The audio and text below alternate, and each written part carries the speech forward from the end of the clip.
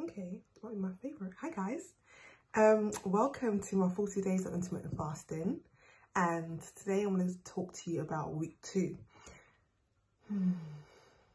Okay, all I can say about week 2 is, okay, let me not jump ahead of myself. So week 2, I decided to control myself a bit more now, and the aim for week 2 is, because week 1 I got used to the eating time windows of 6 to 10 p.m. So I'd fast from 10 p.m. the previous night to 6 p.m. the next day. So that was my fasting period, 20 hours. And then my 4-hour eating window, 6 p.m. to 10 p.m. So last week 1, I got used to that, which was fun. It was simple, listen, because I had all my carbs. Week 2 now, I decided to sort of not cut my carbs completely out, but just be more conscious of what I'm eating. So I was eating, say for example, I've got rice in my plate. So instead of having like half my plate of rice or whatever it is, it will be a quarter. So I just cut down my carbs slightly, and those are my portion sizes. So I reduce my portion sizes and cut down my carbs a bit. Not completely low carb and not keto, nothing like that. Just reducing my portion sizes and be more conscious of what I'm eating.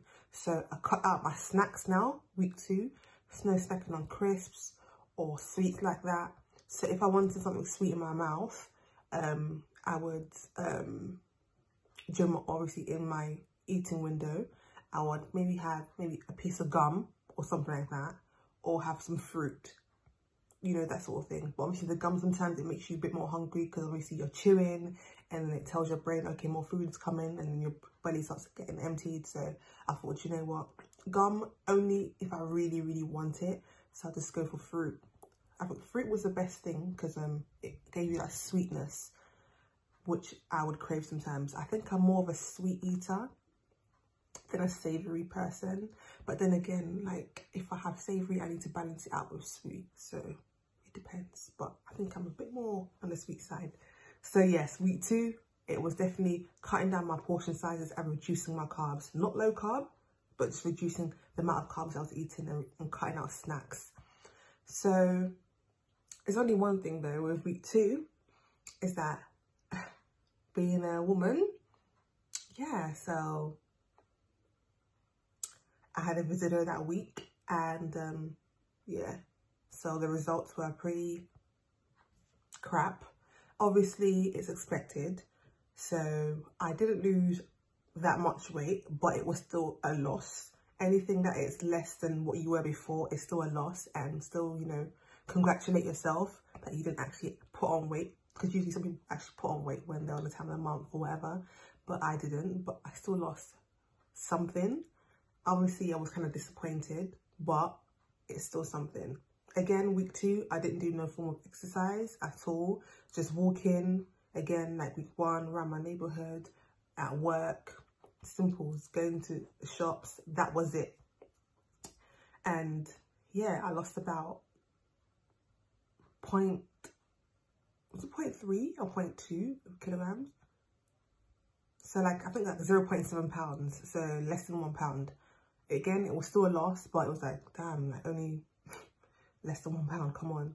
But you know, it is what it is. Week 2, you know, you can't fight yourself. It's nature, mother nature, innit? So yeah, what can I say? I'll let you guys know what happened on week 3. If you want to know what I'm drinking, I might have showed you again anyway in the beginning of the shot.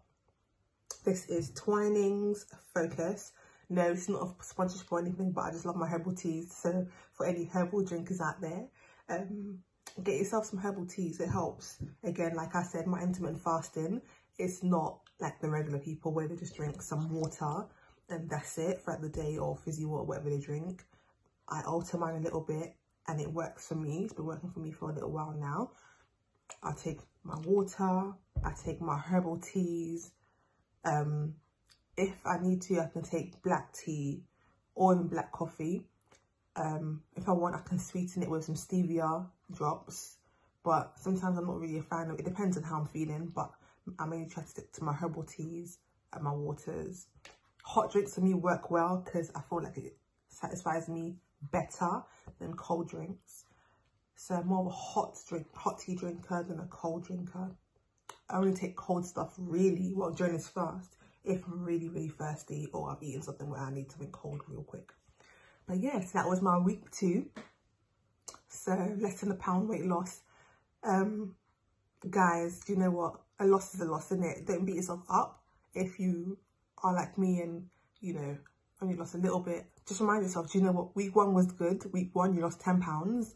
So a loss is a loss. So keep on the good things. God bless you and stay tuned for week 3.